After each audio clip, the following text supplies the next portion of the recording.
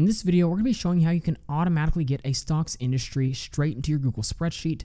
Again, we want to do this in an automated fashion, and the way we're going to do this is by using the Ticker Data add-on in Google Sheets. This allows you to automatically import stock financials straight into your spreadsheet. So for example, you can see we have the Coca-Cola stock ticker here and industry. If we come down here and do Ticker Data, we have two functions, and for the industry, we're going to do the Ticker Data Live function. Come over here and select Coca-Cola, the stock we want to see, add a comma, and then select industry and close our parentheses and hit enter.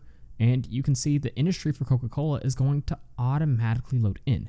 Now, what's really cool the way we did this is Ticker Data has access to hundreds upon hundreds of metrics. So if we wanted to see something other than industry, we could just change this metric here. Maybe we want to actually see the sector, not the industry. I could change this to sector and hit enter. And you can see, again, this data is going to automatically load in. Now we have consumer defensive. Maybe we want to look at Microsoft. We can plug in the Microsoft stock ticker and hit enter.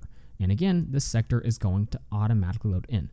So again, if you want to get access to the Ticker Data add-on in Google Sheets to be able to automatically import things like sector and industry into your spreadsheet or hundreds of other metrics, then you can head over to tickerdata.com and make an account so that you can get the Ticker Data add-on in Google Sheets that allows you to automatically import all these stock financials straight into your spreadsheet. And keep in mind, Ticker Data works with US stocks, but also international stocks. For example, if we go over to the docs for Ticker Data, we can see a full list of all the exchanges that are available for Ticker Data. We can see exchanges from all across the world, so it works for the vast majority of international stocks. If we also look at the docs and look at the Ticker Data attributes, you can see you can pull in income statement metrics, statement of cash flow metrics, balance sheet metrics, and hundreds of key metrics as well, along with all these other key metrics like industry and sector that we just saw. So again, pulling all these metrics into your spreadsheet is actually quite easy when you use the Ticker Data add-on in Google Sheets.